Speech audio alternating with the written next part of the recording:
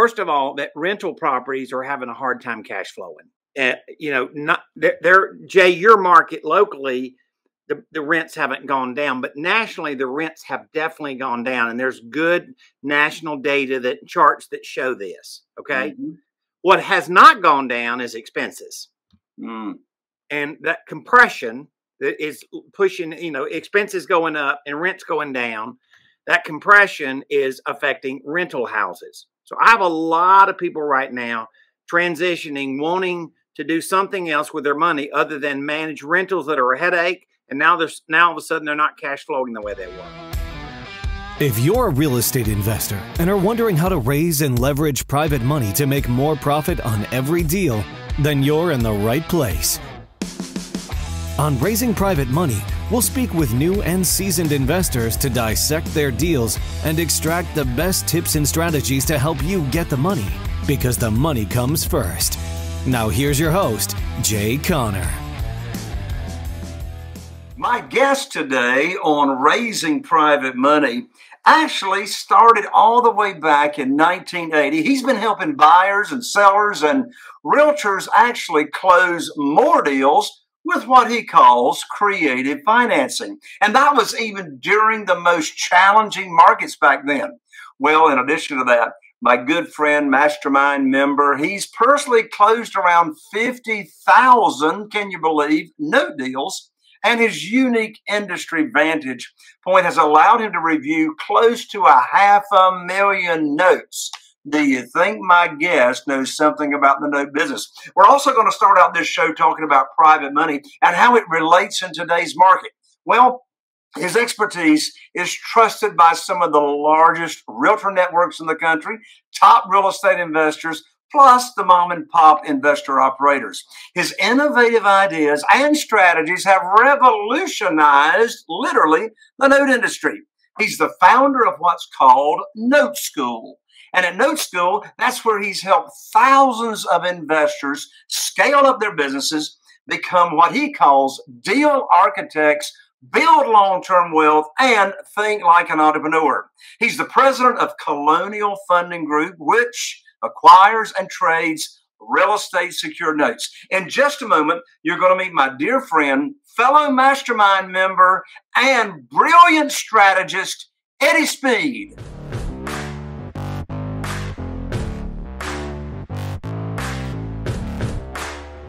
Welcome to Raising Private Money, Eddie. I was captivated by your commercial. That's awesome. How are you? I'm doing fantastic, Eddie. And I tell you what, when you've got someone like yourself to introduce, it's very easy to be captivating. I'm so glad you're taking some time out of your very busy schedule to join me here on the show, talk about what's going in the real estate investing market right now, what you see to be as the biggest opportunities and advantages for realtors, tired landlords, real estate investors, and all the above. First, this is Raising Private Money, Eddie. So let's start with that subject for a moment. You've raised millions and millions of private money yourself.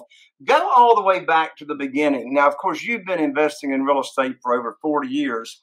And there probably, if you're like myself, there probably was a trigger or a pivoting moment in your real estate investing career that you said, you know what?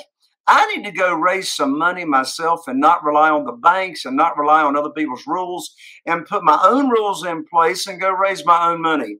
What was it that happened that caused you to start raising money? 1986. 1986. I started in 1980 in the business.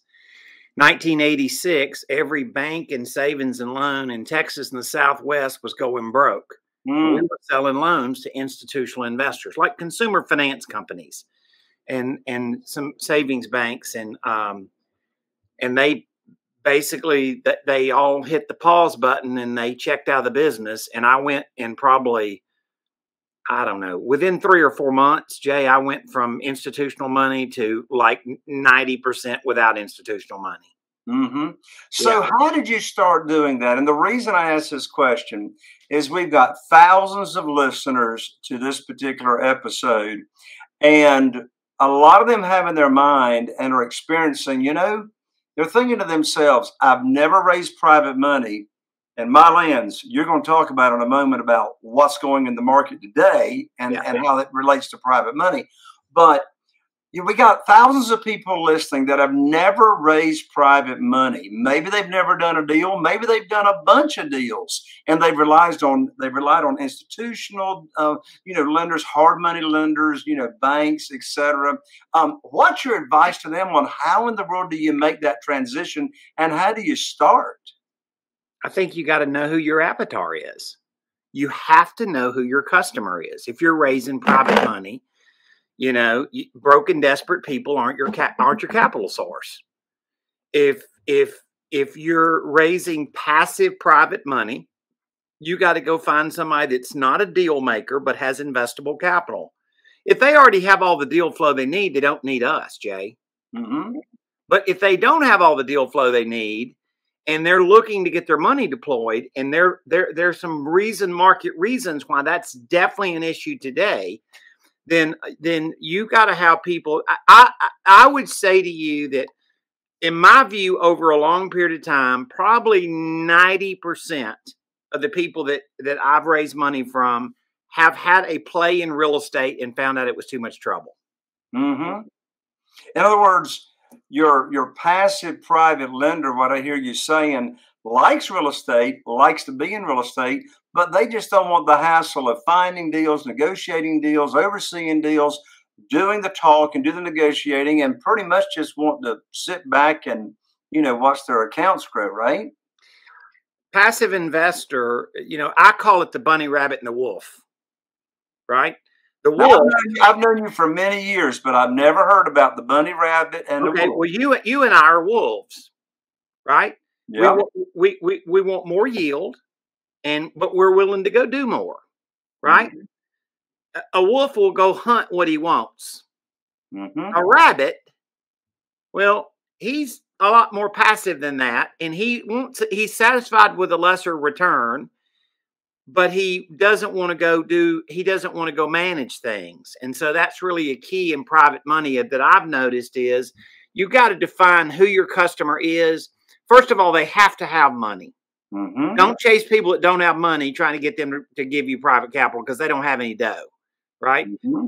Secondly, and there's a lot of people with money today. We're sitting on a lot of cash as a country. Secondly, then define it how it is you solve their problem and be clear with them how you solve their problem. One of my favorite ways to start a conversation with a potential private lender, and of course, I always say don't rule out anybody. Some of them people you think that are loaded are looking loaded, and they're really not. And some people might be the opposite.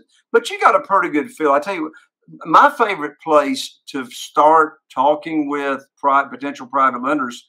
By the way, I got 47 private lenders right now funding our deals, and not one of them had ever heard of private money or self-directed IRAs.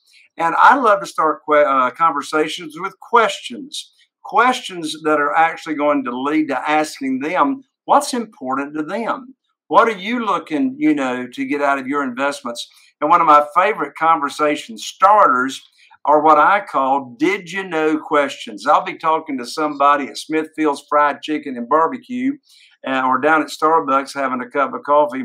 And I'll just, drop in the conversation one of my favorite questions, which is, did you know there's a way people can actually earn unlimited money tax-free per year? And of course, they don't have no idea the answer to that question.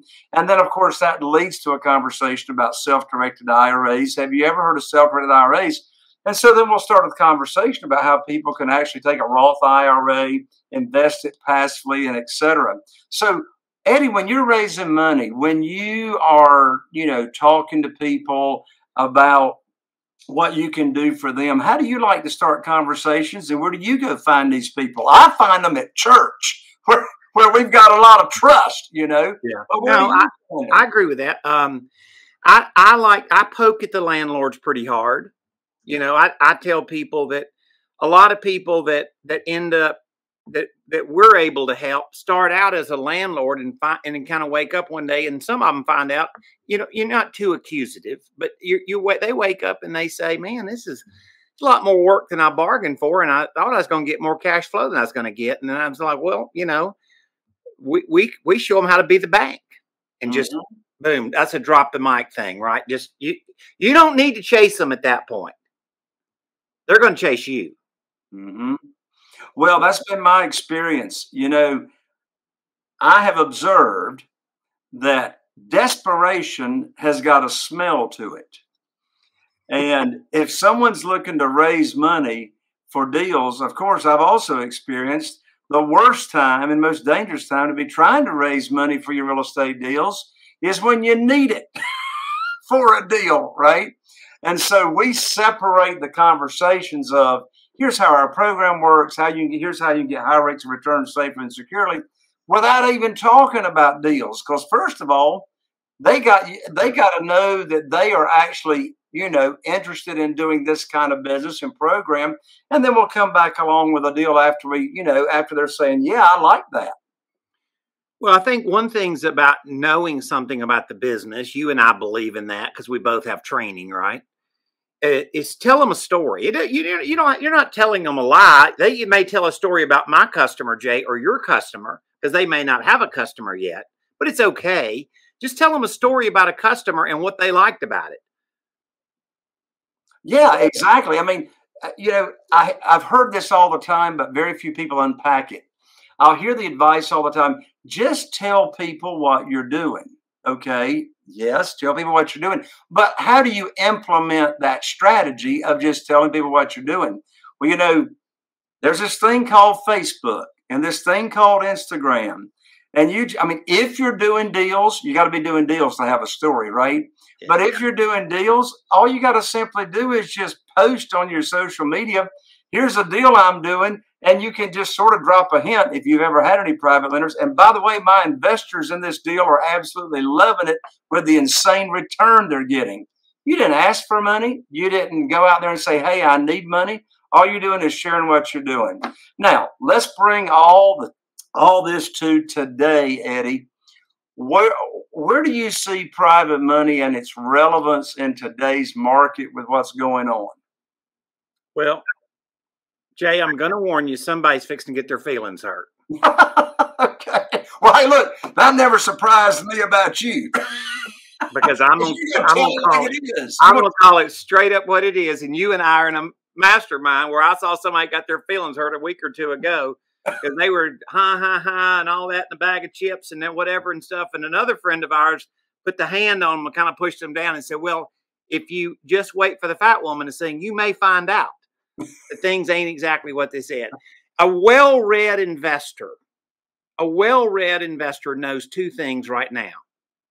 First of all, that rental properties are having a hard time cash flowing.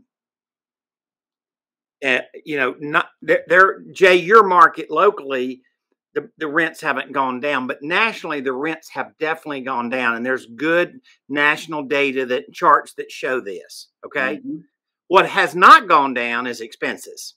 And that compression that is pushing, expenses going up and rents going down, that compression is affecting rental houses. So I have a lot of people right now transitioning, wanting to do something else with their money other than manage rentals that are a headache. And now all of a sudden they're not cash flowing the way they were. The second problem is, and this is where somebody's going to get their feelings hurt, I'll assure you, and that is our friends in the multifamily space. Because let me just tell you something, it ain't headed to a good spot. Mm-hmm. And you don't need to believe Eddie Speed. You can go do your own Google research. If you spent 2 hours researching information, by the way, I'll give you some of that if you want it, or where to look. But if you spent 2 hours looking into it, you would be like, oh my God, are you telling me, Eddie, that loan production for multifamily is down over 60%? Since when? That first of the year. Wow. That's remarkable. Well, let me tell you something. All you got to do is go read the TREP report.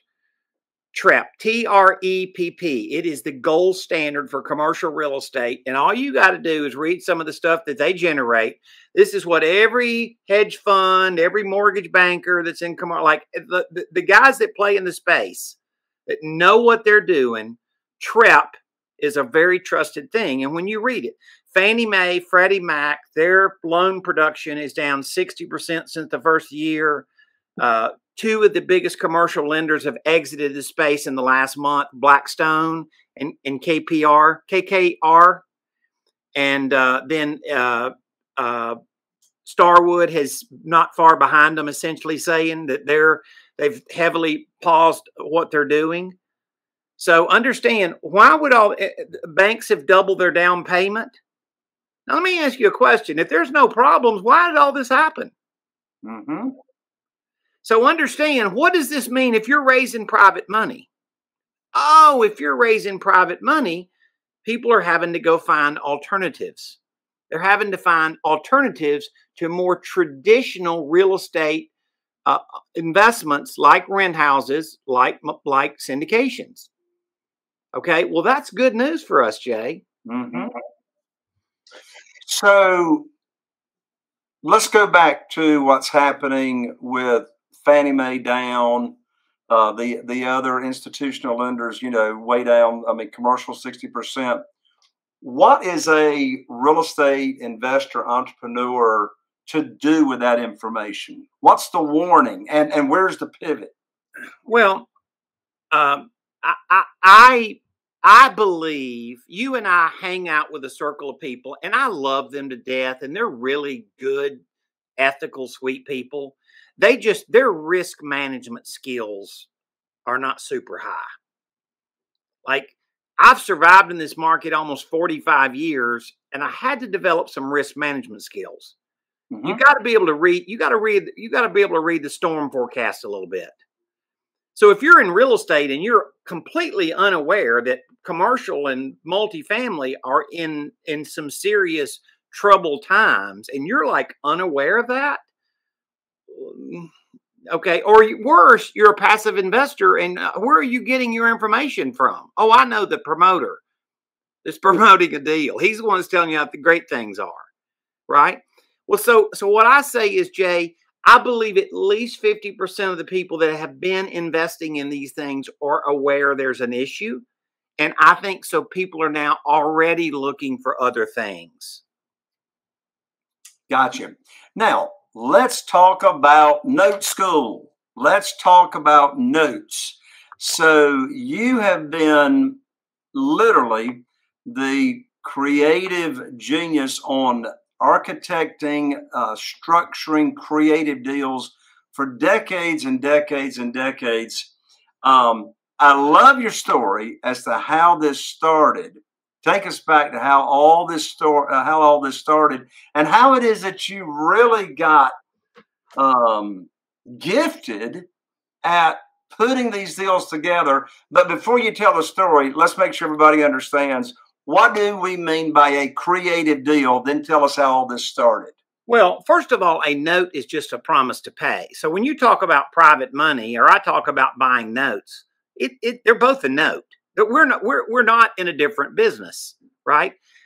And then creative notes or creative financing would be where if you don't go to the bank and get a traditional loan, you have to figure out some other creative way to structure a real estate deal. The most common that we all could relate to would be seller financing. And so that's a very common way. And you say, well, why would I want somebody to seller finance me? Because they probably would carry terms softer than what a lender would in today's market conditions. Mm-hmm. All right, so Jay, how it started. I'm gonna give you a riddle, and this is going to be the theme of this conversation. It is better to do the average thing in perfect timing than the perfect thing in bad timing. I like it.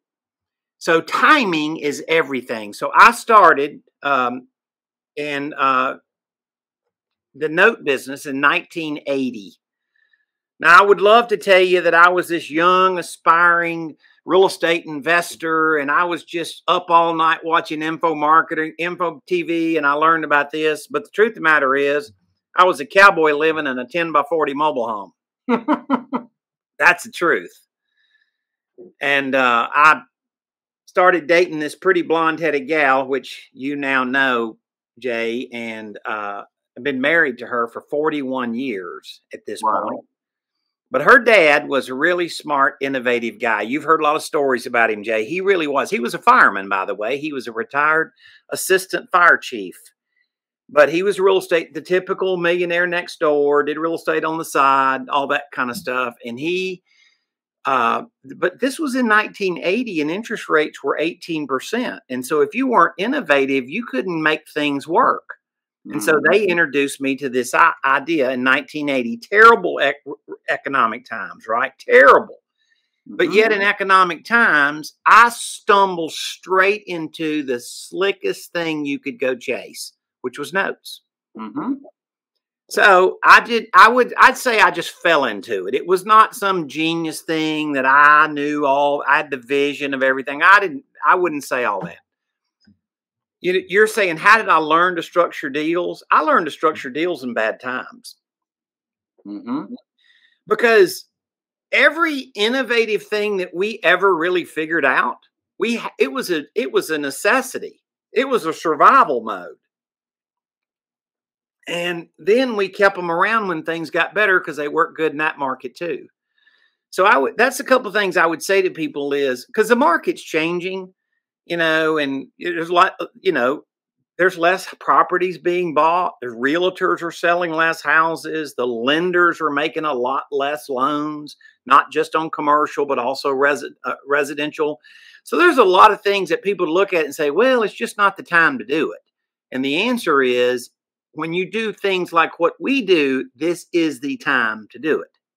Well, that's what I want to drill down on. And you have lived through and worked through how many cycles now since 1980?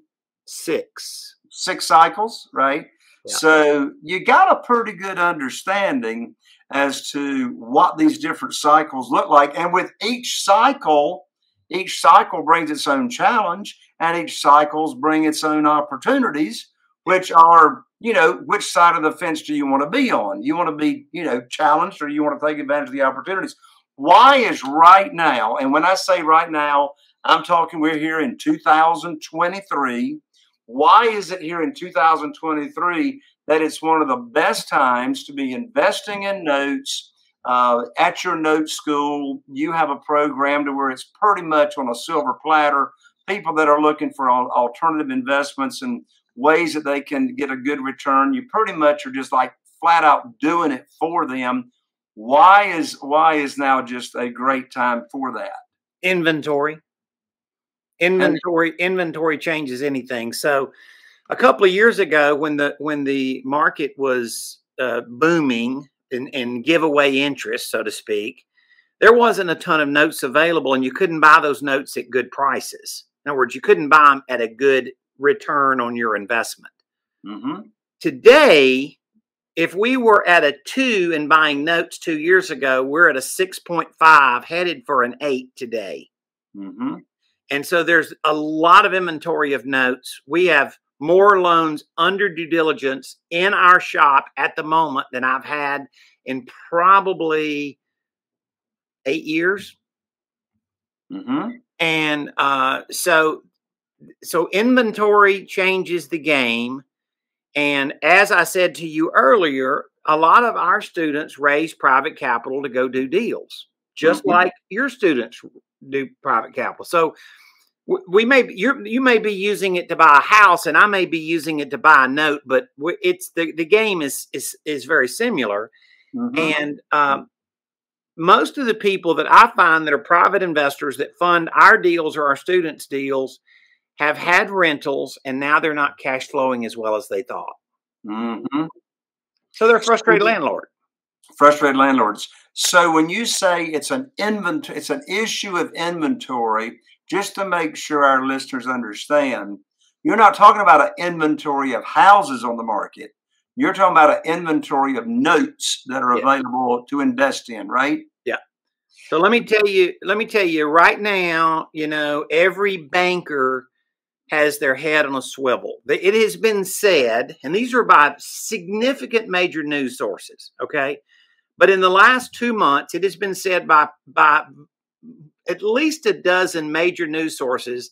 We have 4,800 FDI insured banks in the United States. We're headed to a market that is going to have half that many, meaning that the other banks are going to become insolvent. And when they become insolvent, they're going to get swallowed up. Now, people say, oh, yeah, I know the big banks are going to swallow them up. Well, it's better than the alternative, whether you like that idea or you don't like it. So what's happened to the banks? The banks have issues on their balance sheet. The banks have problems on their balance sheets. One of them are commercial real estate loans for sure. One of them are other commercial loans. And so those banks are forced to go sell loans at a discount that otherwise they wouldn't have sold.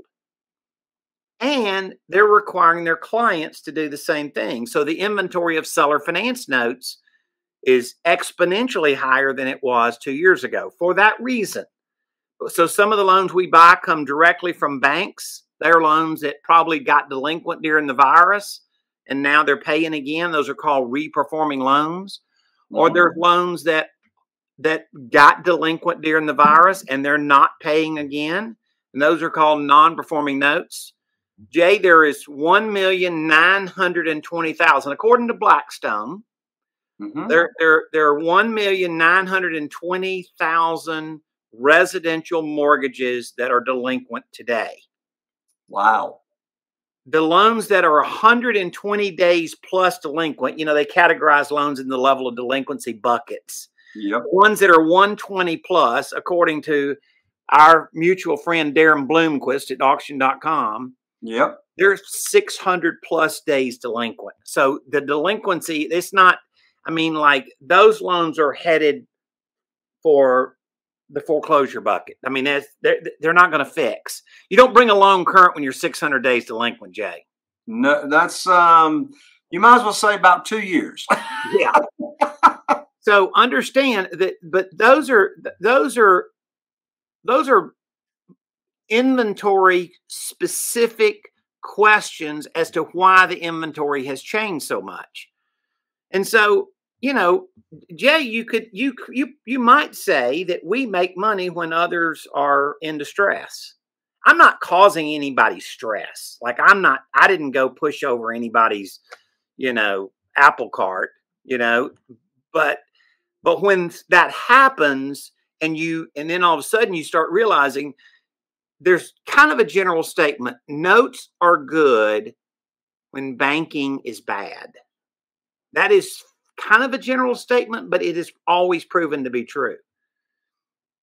So we've seen it when banks were really good and we were having to do alternative things. And now that, we're kind of in the market cycle we're in, we feel like we got a pretty good runway ahead of us.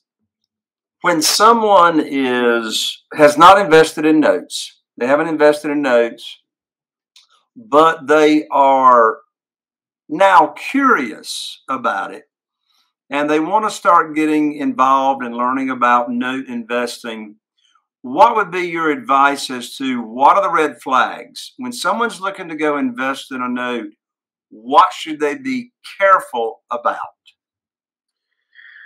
Well, there's 6 characteristics that probably influence the viability of a note investment. It probably also prices the note, but it's the guy that owes the money. Is he paying? Will he continue to pay? It's the property, the collateral itself. It's, the buyer's story of when they bought the property. How much did they pay down and how long have they been paying? It's the terms of the note itself, which is the interest rate on the note and how long it's payable. It's the pay history on the note, right? Meaning if they've been paying for 2 years before you buy it, what's that pay history look like? And then the last thing is the paperwork. And those 6 characteristics over a long period of time, if you run that formula over the top of deals, then it'll make a deal shine that it's good, or it'll hopefully make it shine that it's not good. Well, now here's my guess, Eddie. My guess is we have quite a few listeners to this show that are interested in notes, want to learn about notes, probably want to get involved in notes, but they really don't have the interest in dissecting all 6 of those characteristics. Yeah. Do you have a solution for them people, and what do they do? Well, I do. We have it. We formed a school around 2000. And I'd been in the business 20 years by then, but we formed a school because we wanted to go do business with people, and we wanted to give them a level of comfort, knowledge, information, and from there they could do it. And so we've got a really good little master class. Actually, I teach this, Jay, with a friend of yours. Yes, Mr. Max. Mm-hmm. And so we've got a master class, and we show people things that they would never have thought about. You know, we show them like, what's a good note and what's it look like? And then all of a sudden the little bells start going off in their head. Because I'd say, hey, Jay, would you buy that note? And you'd be like, oh, yes, sir, I'd buy that note. But then all of a sudden somebody goes, well, I'd run out of money. So then we show them not only how to buy notes and be the bank, but we show them leveraging techniques where they can go in there and use exactly what you're a master at, which is some passive investor, passive, funding source, and then do that so that they can then go take a small amount of money. Jay, with 1,000% integrity, I can tell somebody, Jay, I can show you how to keep $1,000 invested. And after about 10 years, you get $1,000 a month for 10 more years for a $1,000 investment. Now, I'm not making that up, am I? No, you're not. I've heard you explain how you do it. So understand, then it's just exactly what all of us learn when we kind of jump the fence and get in the training business. We're in the business of teaching people something they don't know until they know it. And then when they know it, then they're like, oh yeah, well, I'd do this, or I could do it this way and stuff. And so we'll start down a path and just show some people some simple, achievable goals. You know, the one thing you and I talked about a lot is when we put somebody in our coaching program now, we figured out that what they really want to start with probably is for us to help them a lot. Right? Mm-hmm. Eddie, could you go find me a note? Eddie, could you underwrite a note? Eddie, could you do all of these things? Because all of that gives them what people really want the most, which is a compression of time. Correct. So how do people and my listeners here find out about Note School? I know you got the website. Is the website the best place to find out? What I want them to do, Jay, is I built a link for a 2-hour master class. And I want to know that these are your people because you mean a lot to me. I'm telling you, you mean a lot to me. Well, same to you, Eddie. And so I want them to go to noteschool.com/J. Jay.